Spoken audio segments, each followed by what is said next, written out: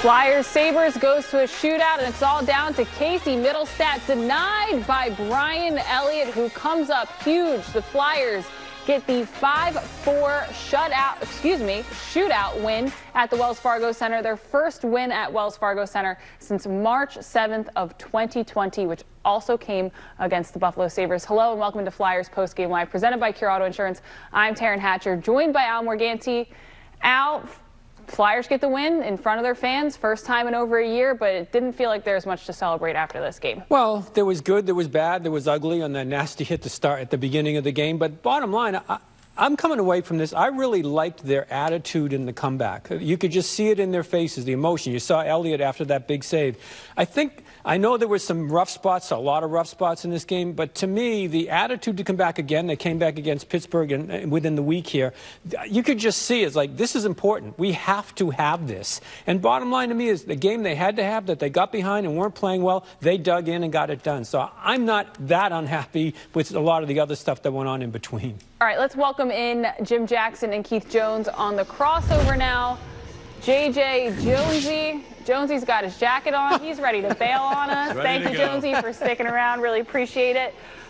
First question to you guys. Flyers are the better team on paper, and at the end of the game, they executed like they were the team that had more talent. So my question is, what was wrong at the beginning of the game and throughout parts of the middle of this game that they fell to a deficit behind this Sabres team that's been pretty unimpressive lately? Yeah, they've been unimpressive, but they weren't unimpressive tonight. They came out with a lot of energy. I almost think the injury to Eichel, in a weird way, energized this team. They liked having Cousins in the middle, and he gave them some energy. Taylor Hall played as well as he's played against the Flyers this year, at least. And I just thought that they played better. You always celebrate a win, especially in this season where so many things can go wrong at any time from a health standpoint. The Flyers really battled in this game, and this won't look impressive, a 5-4 shootout win over a Sabres team that hasn't won in a long time if you look at it that way. But it is impressive in that they had to fight through a lot of things. They kept pushing. They kept pushing. These are the kind of wins that you have to have at some point during the season, Jonesy, where things aren't really going your way, but you kind of find a way, as we said with Scott Lawton. Yeah, I thought some of the defensive coverage in the first period wasn't great. Maybe you take the team that you're playing against a little bit for granted, but then I thought the Flyers had a lot of individual players that really started to perform really well. Jake Voracek stood out to me. I thought he was excellent. I thought he was extremely determined and found plenty of ways to create offensive opportunities and cause problems for the Sabres. Sabres were on their heels in the third period.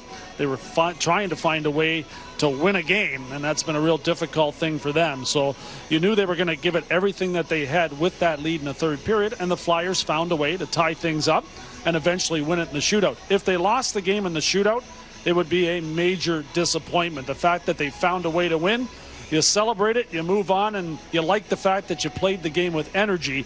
They had that. They just didn't make very good decisions early on, but found a way to get the job done. You also have to like Gostisbehere, on the power play coming back, and after he had one rough shift in the last weekend, but he came back from it. It looks like he's really rediscovered something, a very confident look on his play, especially on that power play. Yeah, Alan, I think Alain Vigneault's done a really good job with him. There was some games where he played with Provorov and seemed to start to gain some confidence, both offensively and the way that he was playing defensively.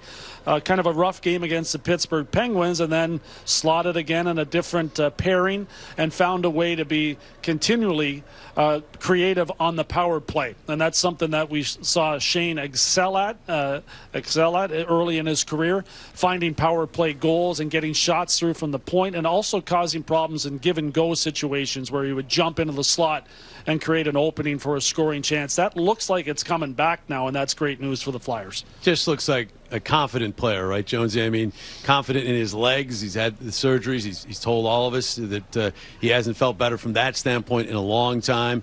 Hasn't felt that well. So he looks confident in his body, as we've talked about on these shows, and obviously confident in his play. And it's funny, even as a defenseman, that puck goes in a couple of times, all of a sudden your confidence kind of goes up. And he scored all 4 of his goals here over the last 2 or 3 weeks. So he's getting that confidence back, and he is one of those guys. There's certain players that have to have a swagger about them in order to be effective. He's one of them, and he's getting that swagger. Speaking of players who need some maybe swagger, some extra confidence to be effective, it's the topic that everybody's talking about that we generally don't want to try to address and talk about ourselves. Carter Hart pulled after the first period, allowing 3 goals on 8 shots on goal. And then Brian Elliott comes in, 11 saves on 12 shots, and blanks Dahlin and Mittelstadt on the shootout. Guys, where do you think AV and the Flyers go from here in terms of trying to get Hart going versus trying to get points with Elliott? Well, you're going to try to get points. I mean, this is a battle for a playoff spot in a very tough division. The Flyers have played pretty well given all they've gone through this year, and they're still on the outside looking in.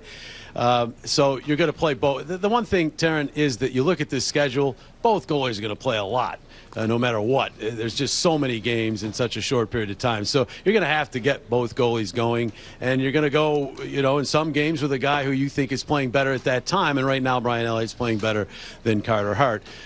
Jonesy, the pull here in this game, do you think that was, well, we're really playing poorly defensively, and this isn't really where you want Carter Hart right now as he tries to find his confidence? Or was he saying Carter needs to be better? I thought it might have been the former. Yeah, I think it's Carter needs to be better, and otherwise you would have pulled him right after the 3rd goal. The pull was after the period, and I think it was more about, hey, you're not playing well, and right now Brian Elliott's gone from a luxury to a necessity. And that's not the way you thought it would be when this season started. You loved the fact that you had depth in goal and you had a mentor / very good goaltender still there in Brian Elliott. But Brian Elliott's the guy right now, and he has performed extremely well, found a way to win this game. And points are at a premium right now, and it's not going to get any easier with the Capitals coming in back-to-back games. So I would be looking for Brian Elliott a lot more right now than I anticipated before the season started. All right, J.J. Jonesy, thank you so much for joining us here on The Crossover. Jonesy, you are free to go, sir. He's free to go and probably have another flat tire, right? He'll probably get I'm another out of here. tire. See you guys. See you guys. Thank you. All right, it's time now for our Colonial Nissan Game Changer, and we are talking about that goal that tied this game up from Shane Gostisbehere on the power play. 4th goal in last 8 games for Ghost. He had 5 in 42 games last season. This is big for Ghost. Yeah, it's big for the Flyers. It's big for him and big for the Flyers to get that power play going with that rocket of a shot. And you can just tell he's a different player here. And boy, do they need this guy to have his A game. And he's got that A game cranked up. All right, coming up on Flyers Postgame Live, we will hear from head coach Alain Vigneault on this shootout victory for the Flyers. That's after this break.